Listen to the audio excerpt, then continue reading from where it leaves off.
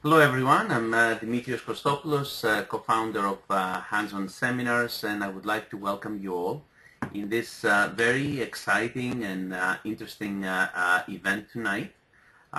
We will be discussing with Dr. Rizopoulos a very interesting topic in the area of strain and counter-strain.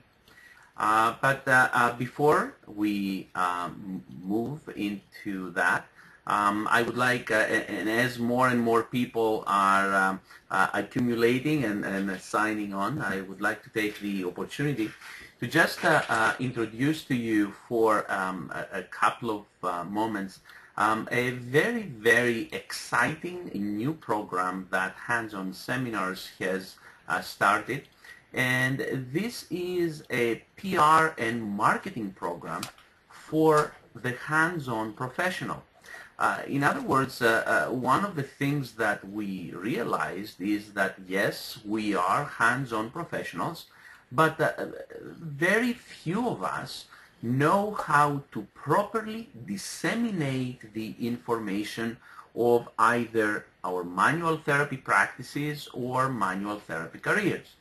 For this reason, we decided to create a program that actually is appropriate not only for those who are in private practice, not only for those who own manual physical therapy practices, but also for those who are working for manual therapy practices, because this specific program, the PR and marketing program for the hands-on professional, not only it teaches you skills to advance and promote your manual therapy practice, but also if you are a manual therapist, that you're working for a hospital, for a clinic, for a private practice, it provides you with those skills that are necessary to advance your career and promote your portfolio and your career and your image as a manual physical therapist,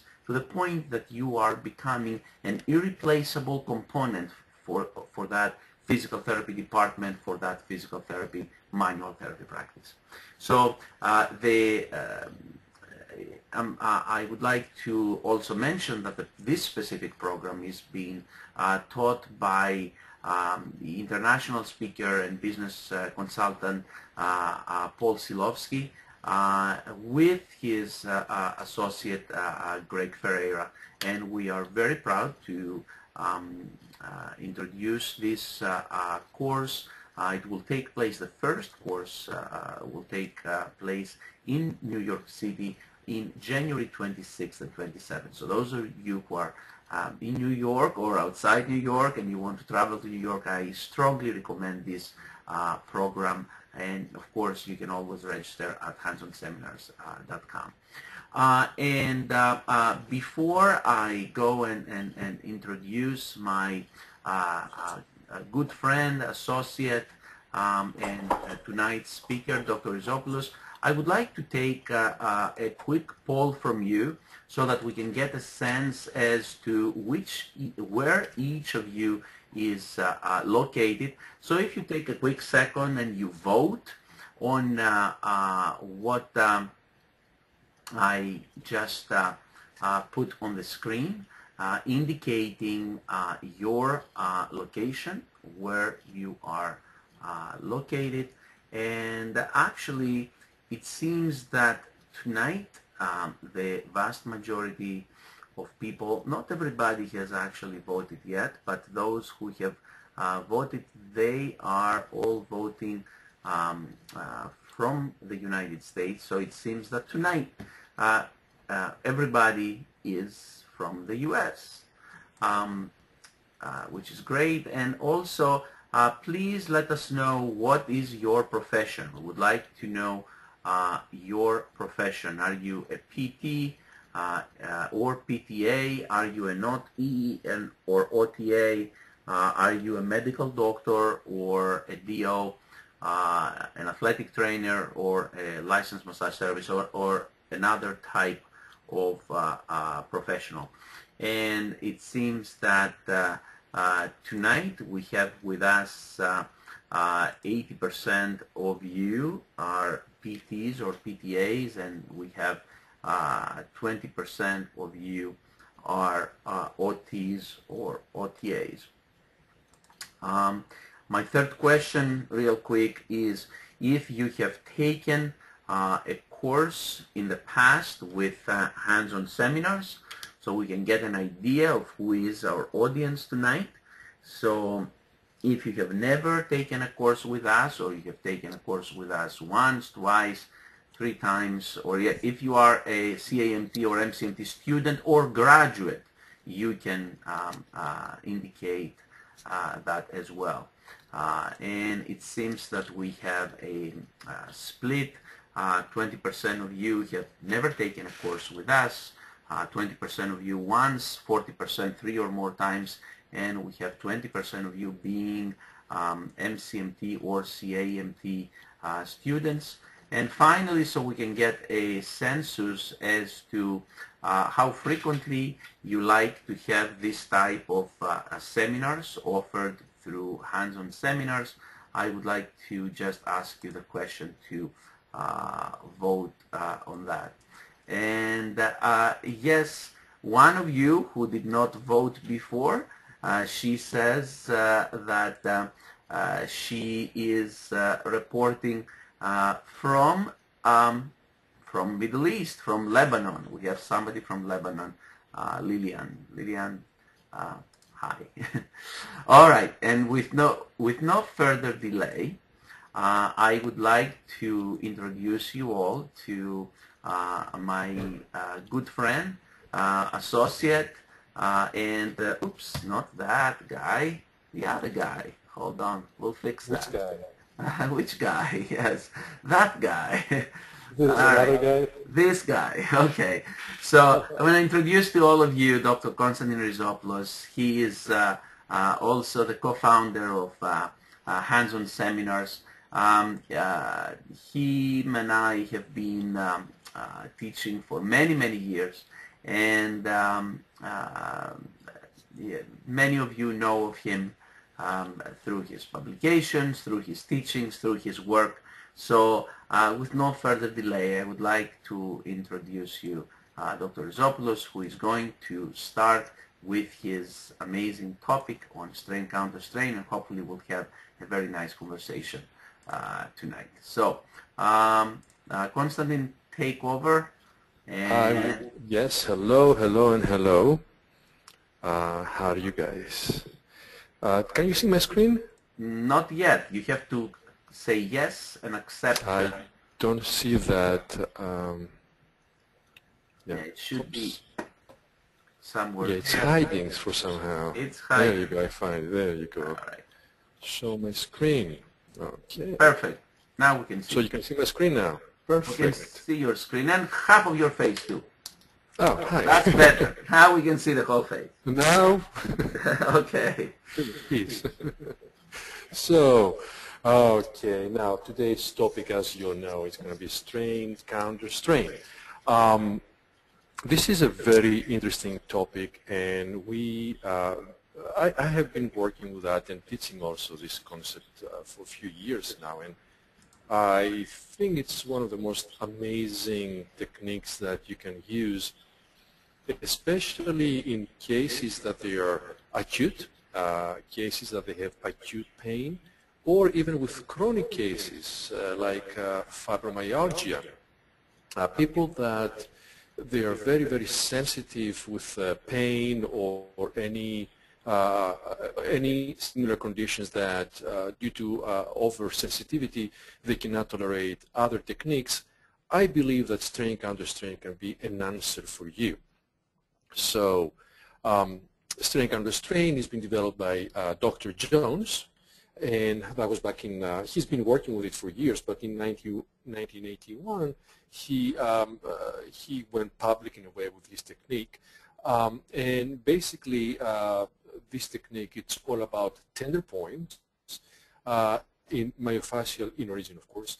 And the story goes that back in, I think in the 60s, he had a case, a low back pain case that he he was like the fourth choice that the patient was seeking for cure. And he was busy in his office, so he took the patient and put the patient on the bed and tried to make him as comfortable as possible until he's done with another treatment. And when he came back after 20 minutes, he realized that this patient had no pain. And it was a very interesting phenomenon to him, at least back then, that how come, without touching a patient, I'm able to cause this kind of change? So he started exploring the idea of strain counter-strain, and again, through the years he developed that theory, which is again very, very interesting in the way it's been performed, and very interesting in terms of results. So the dysfunction in the strain counter-strain belief, it's totally related with the muscle spindle, and in overall the proprioception abilities of a muscle. So by looking at this slide, as you see, that's a muscle, and in the muscle we have the extrafusal cells, the muscle fiber cells, and that's what we used for contraction.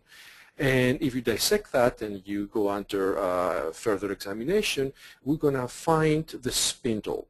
Now, the spindle has two parts. One of them is the nuclear chain fiber, that thin line here, and also the nuclear back fiber. Now, muscle spindle, as we know, monitors length, okay? It monitors length and also the change of that. In other words, it monitors velocity. And both of them are extremely important, so we know at all times where our body is and what our body does. So there is a very important connection between muscle spindle and the activity of it and the CNS. So muscle spindle, through primary afferent and secondary afferent endings, it sends messages to spinal cord. So by looking here, this is the primary afferents, or we call them the aneurospiral endings. And right here you have the purple ones are the flower spray endings. And again, both of them, the light gray and the purple, they go to spinal cord and they give messages of stretching. So in other words, if this muscle gets stretched, for the CNS to know that, the primary afferent and the secondary afferent sends messages to the spinal cord. So when that happens, the muscle, to avoid any injury, because again, the idea of a muscle spindle, it's to protect the muscle, right? So if the muscle senses an overstretch activity, it sends messages, and then in the spinal cord level, there is a reflexive mechanism that says to the alpha motor neuron, which is the neurons that innervates the extrafusal fibers, to contract. So that contraction, it is the result of the messages that the muscle spindle sends to CNS. Now, at the same time with the alpha motor neurons, the alpha motor neuron that contracts the extrafusal fibers, messages through the gamma motor neuron, which is in this slide the green one, as you see here, that's the actions of the gamma motor neurons, they send similar messages to the muscle spindle. And now this is a very important concept, and we call that concept the alpha-gamma coactivation. In other words, when the extrafusal fibers contract, at the same time, the contractile properties of the muscle spindle contract. So this part, it's always in tension. One of the things that CNS doesn't want is for the muscle fiber to be in slack. So the more the muscle relaxes, the more the muscle contracts, the more, in the wrong case scenario, the more this the muscle spindle will get in a slack capacity. So to avoid that, gamma that innervates the contractile part of the muscle spindle creates a tension on it, so that part of the spindle is always aware of any change in length, and that's the important part. So looking at this small clip, okay, going into flexion and coming back, sometimes, as you have seen through your practice, people, they say, you know, I was bending over, doing something, and then trying to get off that position, I felt the pain in my back. So that's a very common scenario that we treat, a muscle that it's being contracted, creating pain. So we're going to examine this kind of everyday life problem through the scope of strain counter-strain. So there are two hypotheses. One of them is the proprioceptive hypothesis. And the proprioceptive hypothesis, again, has to do with the fact that while you are doing, let's say in this case scenario, forward bending, let's say I'm in that position because I'm doing something down there on the floor. So I have to maintain that position for a period of time. So while I'm there, what it happens is the following. The extensors, because they're overstretched, they are firing very rapidly. The muscle spindle of the extensor, it's firing, giving messages to the brain that something is happening. So the CNS is totally aware of a specific action, which is overstretching of the antagonist. But everything is fine as far as it's under control. So I can be still down there working. I can fix something in this position. I can stay for a few minutes like that and feeling no pain. So again, while I'm down there, in flexion, my extensors are overstretched, muscle spindles are firing rapidly. However, my flexors are firing very slowly. Why? Because there is no activity. Most of the activity is in the extensors of that action. So when I go down, the extensors are totally active to hold me there and avoid from falling down.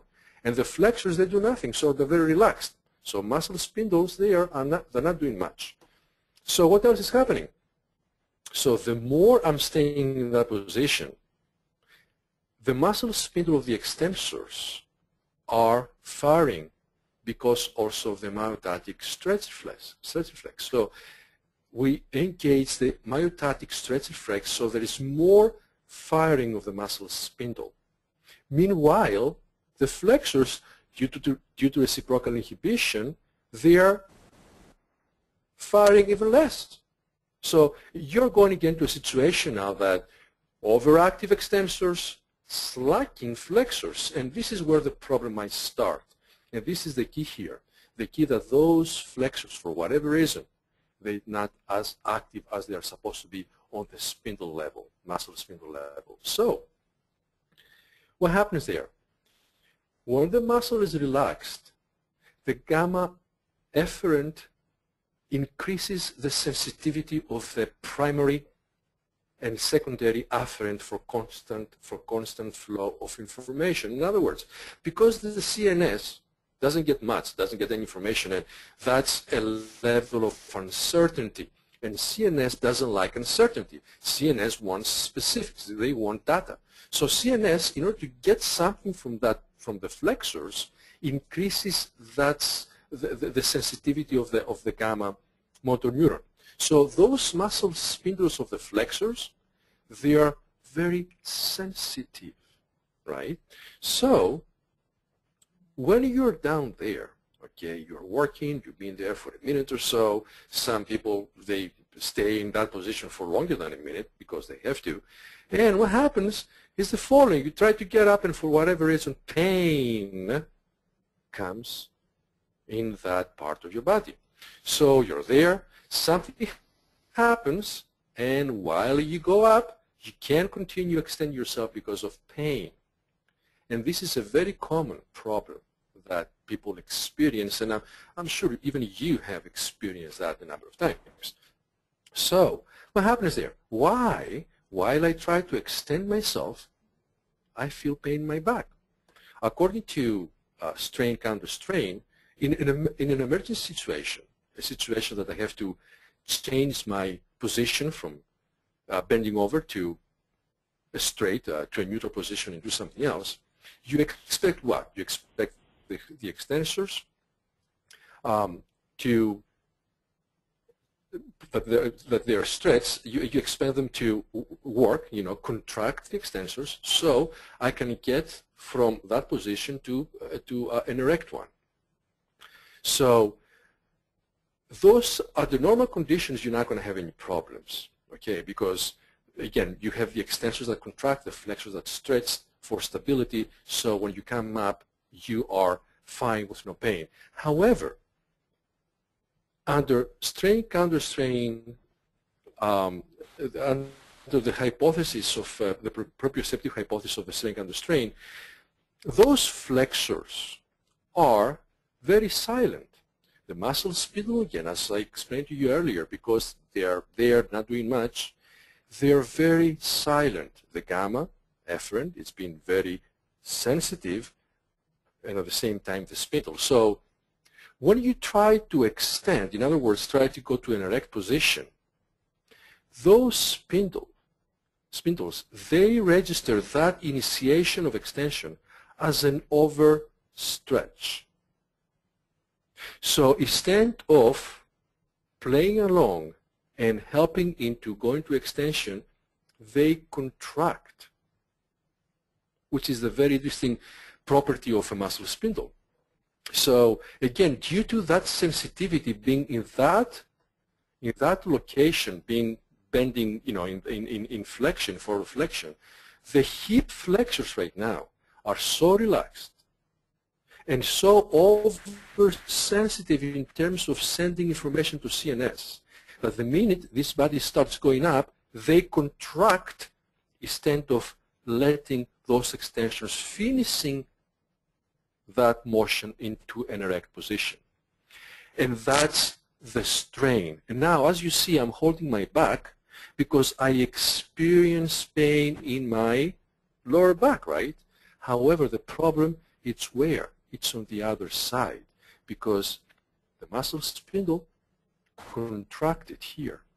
So this is pretty much the proprioceptive hypothesis of strain counter-strain, that the antagonist is responsible for pain on the agonist. Okay. Now, and we went through that, and the nociceptive hypothesis, when it comes to strain counter-strain, it's totally related into not only that your antagonist will experience problems on proprioceptive agonists on proprioceptive changes have problems with proprioceptive changes, but even the antagonist, it's going to have an overstretched problem. You can, in order to get an understanding of that, of the nociceptive hypothesis, just imagine a car accident. So in case of a whiplash injury, there you have both sides, agonist and agonist, suffering both, not only proprioceptively, but also through nociceptive responses due to the speed of the accident, due to the velocity of the accident. So nociceptive cases, as you understand, it's much more involved, and we have to go through all the layers of the tissue and correct many layers of tissue. So in these kind of cases, yes, you can use strain counter-strain, but you can use also other techniques. Now, from strain to counter-strain, how do you go from that initial situation of injury to a situation that there is relief? And the concept here is that moving slowly and passively the muscle, and therefore its spindle in a certain position, that's why we call it position of ease, right? It creates an environment where the CNS decreases the gamma discharge causing a physiological normalization of the tissue. So by putting that tissue back into its relaxed, in a way, position, a position of total ease, that helps to, in a way, recalibrate the muscle spindle. So that recalibration creates normalization. So pain goes away and tightness gets released. How do we do that? By the way, there is also circulatory changes when we place that muscle in a position of ease. Blood circulates, there is more blood in the area, and as we know, the more blood in an area, the better chances for healing in overall. So how do we locate those points? There are many, actually, theories of how to locate a point. We have chosen here 3 of them, and through the years, again, a lot of theories have been developed over strain, counterstrain.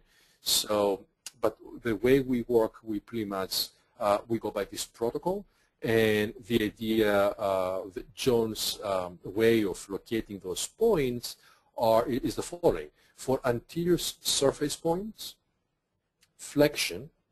So if you locate points on the anterior surface points, flexion will be the direction of ease. And for posterior surface points, extension will be the position of ease. So if I have, for instance, a tender point on my iliopsoas, to release that point, I have to put my iliopsoas in flexion, right? So the same applies for all muscles in a way. You want to shorten the muscle. And the further the points are from the midline, side bending or end rotation. And again, with strain counterstrain, you have to, in a way, fine-tune your position in order to get that position that causes pretty much no pain. You have no symptoms. Another way to go about it and find a point, it's by from Goodhart, and his idea is that points are located on the antagonist to the muscle active during painful or restricted movements. In other words, if I move to my right, I do right side bending, and I have pain in my right side bending, that means that my left scalenus has the problem. Okay, so that's another way to find a point. And for some other therapists, they say, okay, just palpate, and any point you find, you can always isolate that point by and put it in a direction, or put in a position of ease by shortening the muscle. So that's a simple way, but again, as effective as anything else. Now, treatment. How do we do the treatment? So Jones proposes the following. First of all, you gotta find that point. You gotta really palpate and locate the tender point, and you have a communication with the patient, and you ask them whether they feel that tenderness of that tender point. And the minute you are palpating that point, you are asking and you are establishing, you have find that tenderness, and you establish that point as number 5, for instance. You say, okay, that's 5, that's your pain right now, and that has nothing to do with pain scale 1 to 10. But just it's an arbitrary number, and when you locate that point, you say, let's say this is 5. Now, the minute you have identified the point and you have attribute the number 5 as max pain, then you start taking that muscle into position of ease. Okay, now while you move to that location, holding that tender point, you expect that number, the number 5, to become less and less. So you ask the patient, what's the number now? Is it less than 5? Yes, give me a number. 3, okay?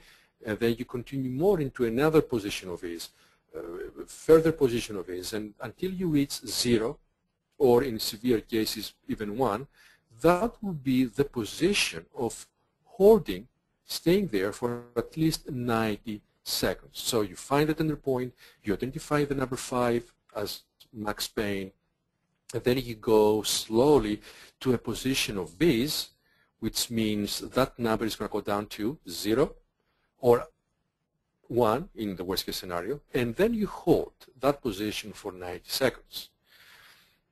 There are different researchers out there. They believe that 90 is too much, 10 is enough. Others they say, no, it's not enough. You got to go up to 120 seconds. But we believe that 90 seconds, it's, let's say, a magic number. It does the trick. So then, after you're done with the 90 seconds, what the next step is to return to neutral slowly. And that's the secret of staying under strain. It's the return to neutral in a very slow pace. You don't want this muscle to get activated. So everything is so passive, and that's what causes the change. And you expect 70% improvement after this treatment. So the next one, it's a small clip that they have created, and we're going to treat here with the Dr. Jones technique. We're going to treat the upper traps. So usually, and I'm going to try to go through the correct timing. You palpate, you find the tender point, you communicate with the patient again to make sure that they really feel that tenderness. That's the number 5. After you have established that, you take them into that position of ease. And with upper traps, the position of ease is with side bending to the same side, rotation away, and then you take that arm and you do a nice flexion of 140, 150, 170 degrees. It depends the case. It is not very specific. Some people, they might get release, or the 5 might become 0 by just doing the side bending, rotation away. Some others, they require that arm to come to 140, again 160 degrees, and some of them, they might even require a traction. They might want to take this arm away from them so they have more relaxation of the trapezius. So the minute you have that position of ease, you stay there for 90 seconds.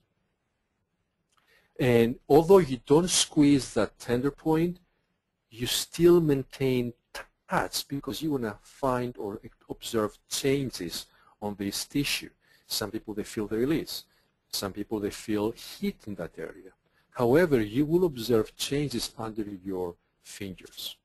So you stay there again for 90 seconds. Very important is to have a comfortable position as a therapist. It can be awkward, not for the patient, but for the therapist if you don't take care of your body while you do this. This is extremely relaxing technique. Patients love that. They totally go to different level of relaxation. So after you finish with the 90 seconds, what you do, slowly, very slowly and passively, you take that arm, right now in this case, down to neutral, and again, extremely slow. And that return, it's a phenomenal experience for the patient. And when you're done with the arm, then I'm going to take that the head and put it in the neutral and rotate it to neutral. So that's basically what you do for an upper trap problem. The next one is going to be scalenus, and again, it's exactly the same principle. And the principle here is to locate the tender point, and the scalenus, as you all know, it's behind the sternocleidomastoid and in front of the trapezius. So I will look for the tender point on the scalenus. I will palpate. After I find the tender point, I will ask the patient whether that's 5, and I'm going to establish that number. Say, okay, that's 5. So while you're holding that point here, and that's 5, okay, you have the agreement with the patient. So then I'm moving to the side, and I'm asking them, what is now? Okay, 3. Then I move more to flexion. What's 2? More flexion. Then I'm going to do some rotation to the same side until I get from them, oh, I feel no pain right now. So the minute I'm in that position and the patient feels no pain, I'm going to remove the pressure, but I'm going to maintain my touch. So again, I'm going to look for changes on the locally. So again, I'm there, I'm relaxing, the patient is relaxing, I'm staying for 90 seconds, and then I'm going to move back to neutral, again, very, very slowly. For some therapists that I have met in the past doing strain counter strain, they claim that the secret of this technique is the return. So again, true or not, I don't know. I have observed that, but you have to really try it yourself to see the difference.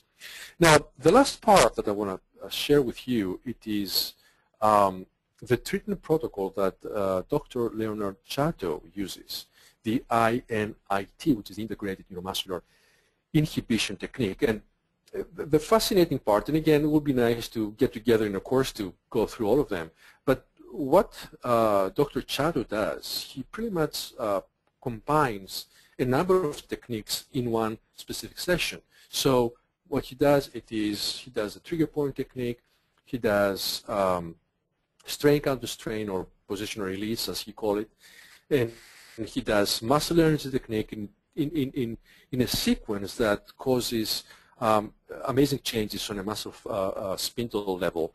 And I personally use this technique in pretty much all my cases.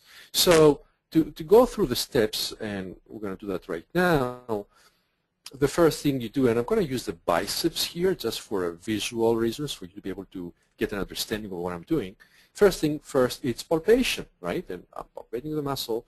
And in this case, I'm looking for one of the two trigger points of the biceps, and the specific one is in the belly, the mid-belly of the biceps brachii. So I have located the point, and the next step is what? It's trigger point therapy. Trigger point is ischemic compression. So I'm staying there. Protocol, it's 45 seconds, but again, you might stay for a minute if you have to. And by the way, I don't spend all the time that I have to for demonstration purposes. So after I do my trigger point therapy and I release the point from trigger point of view, I identify again that point 5, I give the number 5, and then I take them to position of ease. That's the position of release now. I position the muscle in a very shortened capacity, and I hold for 90 seconds, so I can cause the changes that I'm looking for through the gamma motor neuron in the muscle spindle level. So I recalibrate, in other words, the muscle spindle. So I'm there, again, 90 seconds, I'm holding monitor for changes. And then after the 90 seconds, I do a muscle energy technique. And that's a very mild muscle energy technique. It's just the fibers around that point, the tender or trigger point. That's a different story. I'm not going to get into it right now. So I do that. I hold mild contraction. And then I do a local tissue stretch. Now, this is totally, I spread my two fingers, my index and my middle finger, over the trigger point. That's all I do.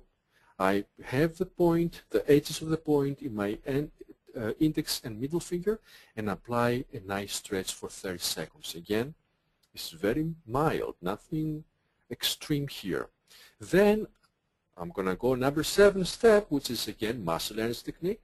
Now that muscle energy is slightly more involved because you're going to feel the whole muscle getting contracted. Again, up to 10 seconds, that's how much I hold it. And after that, I'm done with that, then I do what? I'm returning back to normal, again, very slowly. That's the part of the strain counter strain. So I'm going back slowly. I give the time the muscle needs to relax in that position. And I'm going to finish that whole protocol, again, giving some time for the muscle to adjust. I'm going to go to a nice stretching of the biceps brachii. And pretty much this is the whole protocol that we use, and I personally use more than Dr. Jones' protocol. I personally have an affinity over the Dr. Chato's protocol and idea because, and as many of you do, you incorporate so many different techniques at the same time for better results. So I believe that Dr. Chado's protocol, it is much more effective than Dr. Jones. But anyway, you have to try both in order to get the feeling yourselves. But anyone you use, the results are amazing, and it's one of the very relaxing techniques that you can use in acute cases or even in chronic cases that they are very oversensitive in terms of their the way they experience their problem. That was a pretty amazing presentation, and although I've heard it only 20 million times, I always learn something new every time. So anyway, if anyone has any questions, this is the time either to raise your hand, in which case I will unmute your microphone. If there are no questions, I will, if you can type your question if you like on the typing panel and on the question panel, and I'll be able to ask the question from you. I'm going to go back and forth now a little bit between Dr. Rizopoulos and myself. Basically, what Dr. Rizopoulos presented, you saw that you saw pretty much what the philosophy of hands-on seminars is in our MCMT program, Master Certification in Manual Therapy, that we do not prescribe to only one approach, but it is more of an eclectic, comprehensive approach where we utilize a variety of teachings, a variety of manual therapy approaches integrated with our own experience in manual therapy, and this is what we present. Also, for those of you who just came in on the call, because I did realize that some of you just came in, I would like to let you know that this entire presentation is recorded, and it will be available to all of you if you would like to watch it from the beginning or again. There are a couple of questions. Let's find out first. A question from Anne. She's asking, are the patients instructed in breathing techniques during the treatment? So Costa, are the patients instructed in breathing techniques during the treatment? I would say yes, and the reason for that is that breathing is a big part of what we do. So you can use breathing in many ways for relaxation or for facilitation, but in this way, because you're aiming to relax the muscle, I believe even if you don't tell them to breathe in a relaxed manner, they have no choice, because the experience is so relaxing that you see them, that most of them, they literally have a feeling of that they never experienced before. Again, there is something magical about it. There is something so unique about this technique that you can really experience it only when you're under this condition. And it takes only 90 seconds to feel that. And most of them, when I have a talk afterwards, again, you have 90 seconds of a treatment, and then you can talk forever over their feeling, and you see them, you see the facial expressions, they are totally relaxed. And I, again, to answer your question, breathing is important. You can tell them to incorporate a nice relaxing breathing, but even if you don't do, you will see them that it's a reflexive mechanism that they will get into that situation by themselves. Thank you, Kostas. Another question from Ala is whether there is a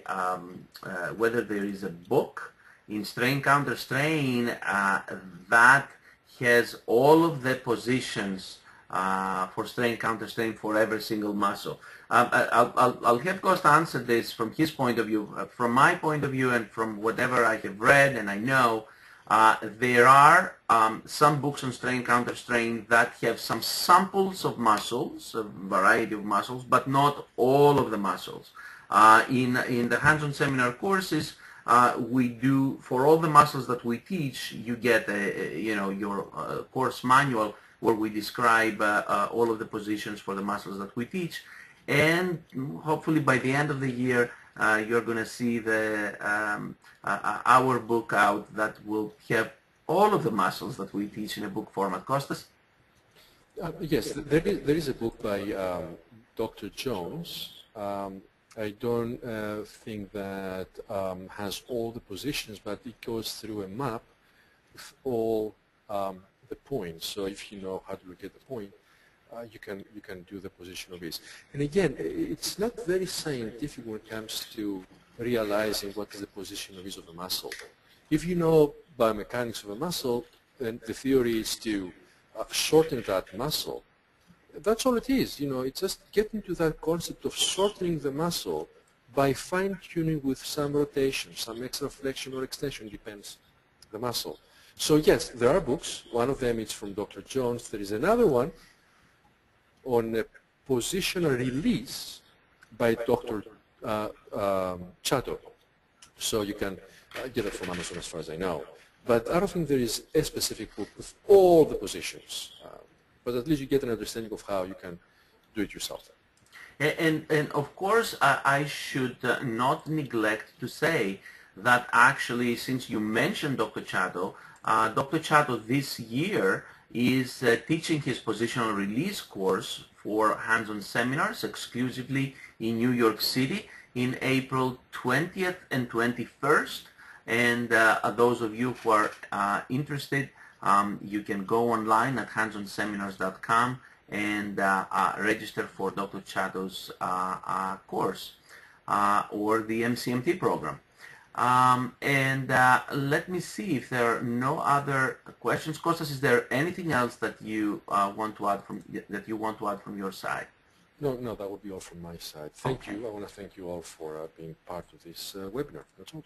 Thank you. Okay, Kostas, thank you so much also for a marvelous job tonight. And our friends and colleagues would like to thank you all for being with us tonight and spending almost an hour of learning, education, and this way we can all keep spreading the message of good quality manual physical therapy around the world. And go to handsonseminars.com, register for the next webinar. We have some exciting webinars coming up. Two webinars with Michael Shacklock on the neurodynamics principle are coming up. There are a few webinars with Dr. Ines Nakashima on the advanced manipulative therapy, and with very soon on the website there will be webinars with all of the rest of the faculty of hands-on seminars. So once again, thank you very much for being so attentive, and see you all soon.